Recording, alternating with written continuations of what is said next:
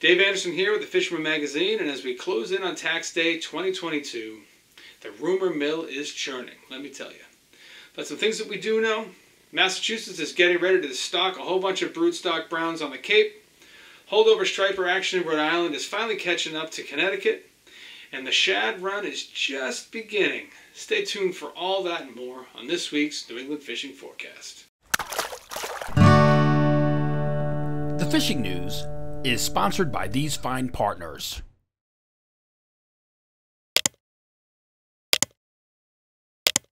So before we begin, I just want to remind everybody that the giveaway for the Floyd Roman Nike plug here is still ongoing.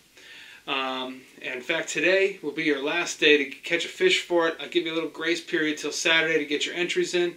I'll pick a winner and we'll announce it next week. If you can't catch a worthy fish between now and then, you can start fishing for the next giveaway. I haven't decided what I'm going to give away yet, but it's going to be on par with something like this. So, you know, you can get an early entry in if you want to put the time in. Something else that's important to mention is that the Fisherman magazine will be at the Saltwater Edge's Striper season kickoff, which is on Saturday this week. Starts at 9 a.m. and there's going to be a lot of famous plug builders there. There's going to be guys like Chris Voorhees. His plugs will be there. Stuff from NorCal Cat will be there. Gary Soldati of Big Water Lures will be there. Hey, even I'll be there. I don't know if I qualify as a famous plug builder, but I will be there. Wayne from Guppy, Glenn from Goo Goo Man, Jamie from Gremlin, a few other ones that are escaping my mind right now. Be a whole bunch of food trucks. It's going to be a great time. Again, it's going to start at 9 a.m. and go pretty much until it ends.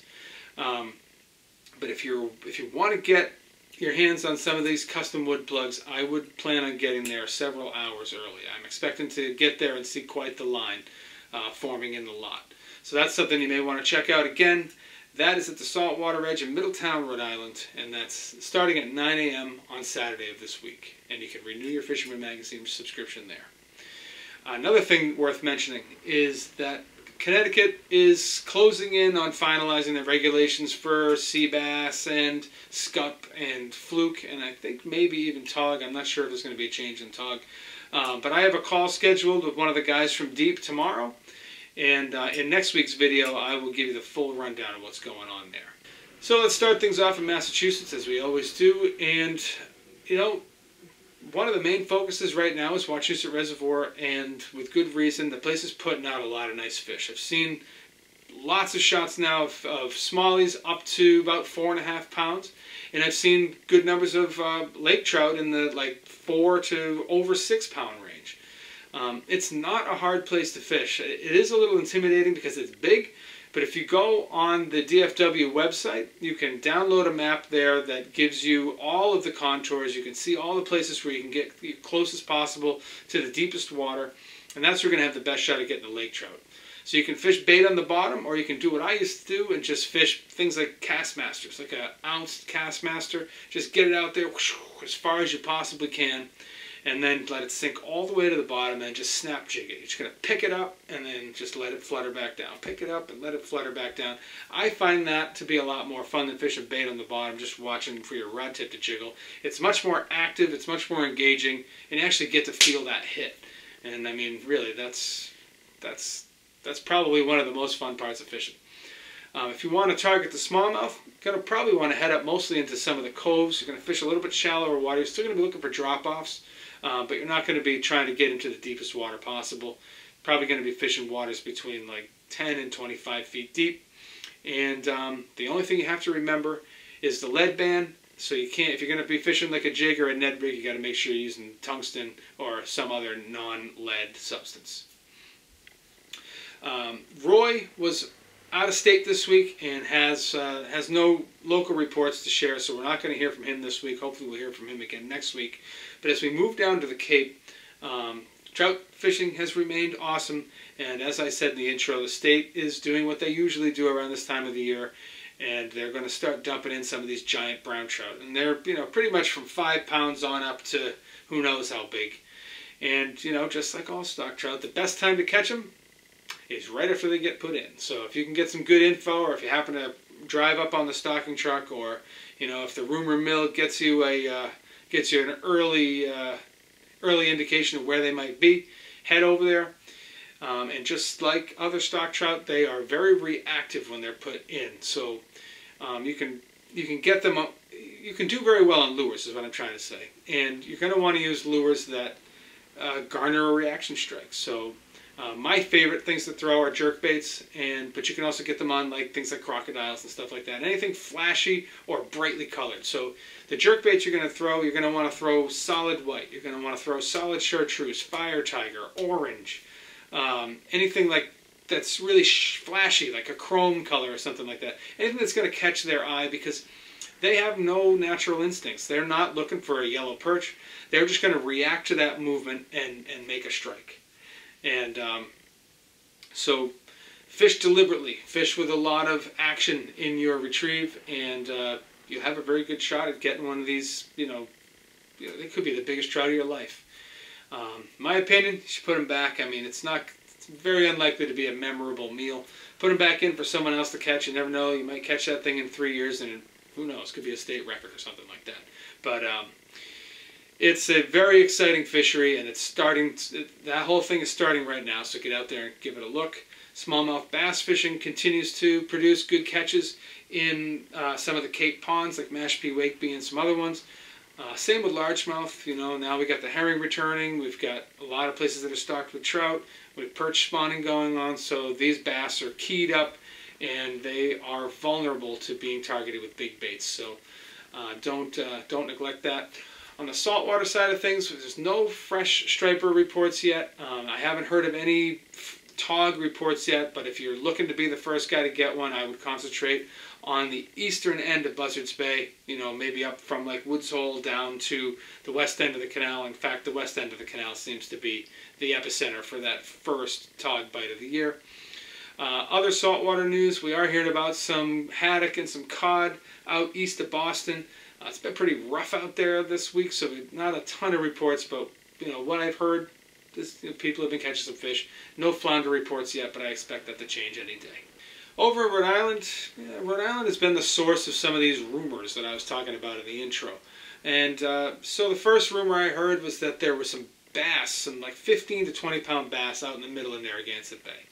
And some versions of this rumor had them pushing bunker. Other versions, they just kind of rafting around on top. My gut tells me that somebody probably caught a couple of bass in the bay, and as that rumor, stretched and morphed through the, through the 6 degrees of separation, it got inflated or augmented, and it turned from that into this wild rumor of 15 to 20 pound bass pushing bunker. I can't corroborate any of that. That's just my guess, although I have talked to numerous people who do more fishing in the bay than I do. All of them have heard the rumor. None of them have seen evidence to prove that it's true. So take that with a grain of salt. Another rumor that I heard that actually turned out to be true was that Dustin from Rhode Island Kayak Adventures, or Rhode Island Kayak Fishing Adventures, was out fishing around Jamestown for blackfish and landed on a pile of bluefish. Now this was on April 3rd, and I figured this is an April Fool's joke, but we put a call into Dustin, talked to him about it, and it was legit. School of bluefish rolled up on some unknown type of bait, and they got a bunch of them. I think he said he had 9 or 11 bluefish that day. They were on the smaller side, but not cocktails, from 2 pounds up to 6 pounds or 7 pounds or something like that. But that is far and away the earliest I've ever heard of bluefish in Rhode Island. Another interesting thing that happened in Rhode Island happened to my friend Michael Schleicher. He was walking on First Beach in Newport, and he saw something out in the surf. He kind of made his way out there into the waves, probably kicked his shoes off, and it turned out to be a football-sized bluefin tuna that beached itself. No idea where it came from. I got a short video here. It's not the best, but at least it shows you that, what it was and that it was legit. So after watching the thing flop around for a minute or two, he grabbed the thing by the tail and brought it out into the waves in his pants in the 40-degree surf and did his best to revive it. He said it swam off, but no idea, obviously, what happened after that. Interesting. No idea why that fish might have been there. Might have just been totally confused. Who knows? Maybe it chased those bluefish in, or maybe it was pushing squid.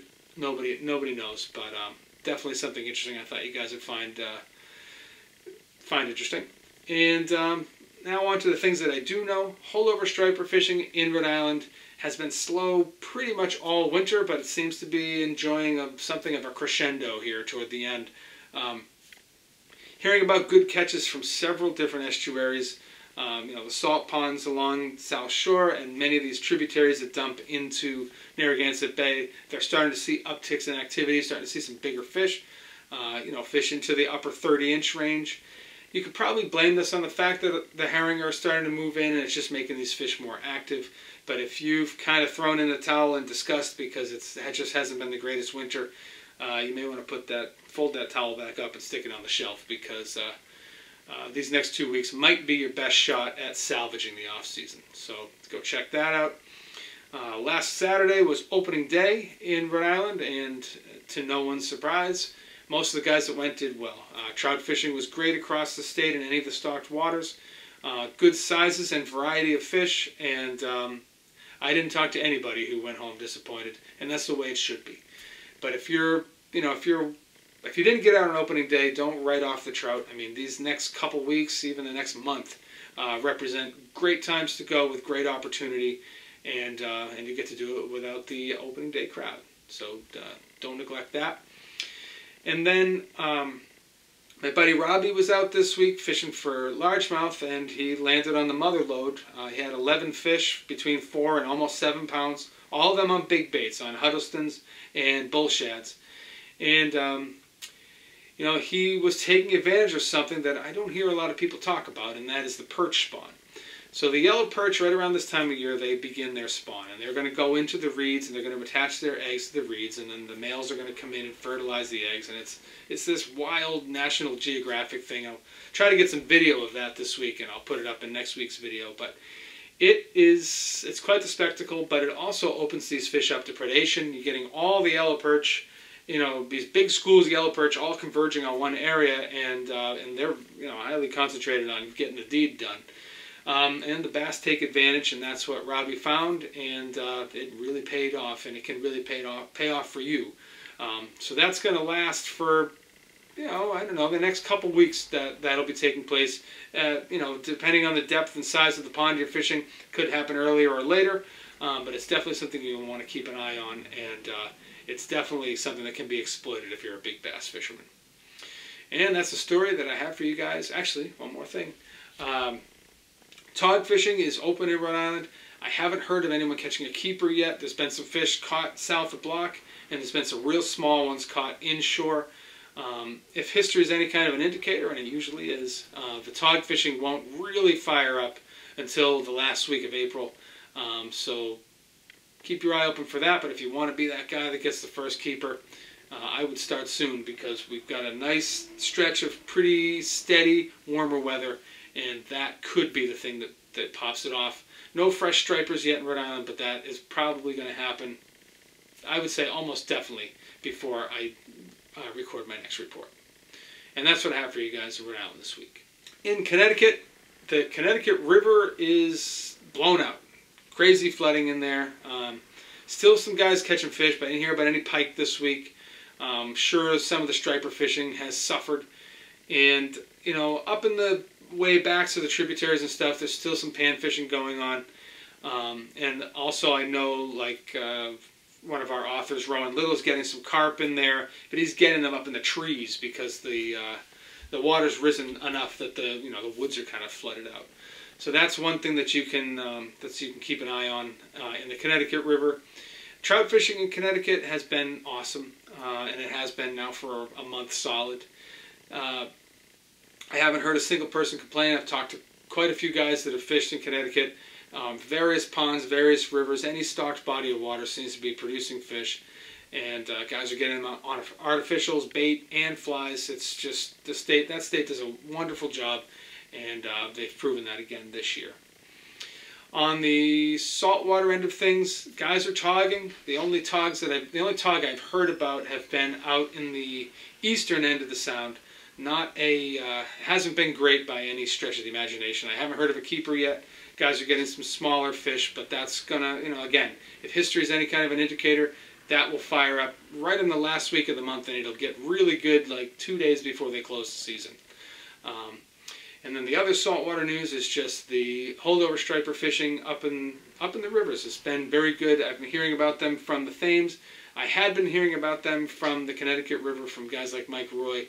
I suspect that with their flooding going on right now, that fishery is probably not at its best. But then again, of course, the crown jewel of Connecticut, the Housatonic River, has been producing like crazy. A lot of herring in there. The fish are very active. Guys are getting them bigger and bigger baits, and I have actually heard about some topwater fish taken this week. So that's, if you don't mind burning the gas, that's where I would go if I wanted to catch a striper. Max is away this week, so we don't have a video from him, so we'll have to check up and catch up with him next week. And that's what I have for you guys in the reports this week. I hope you found them helpful. If you're not a subscriber to the Fisherman magazine, I highly recommend heading over to the website and checking out the free content on there. It'll give you a good taste of what we do. If you're still not convinced, at the very least, give us a like and subscribe here on YouTube and hit that little bell thing down there so you get a notification every time we post something new. I appreciate you guys. Thanks for watching. Send me those pictures, and I'll see you guys next week.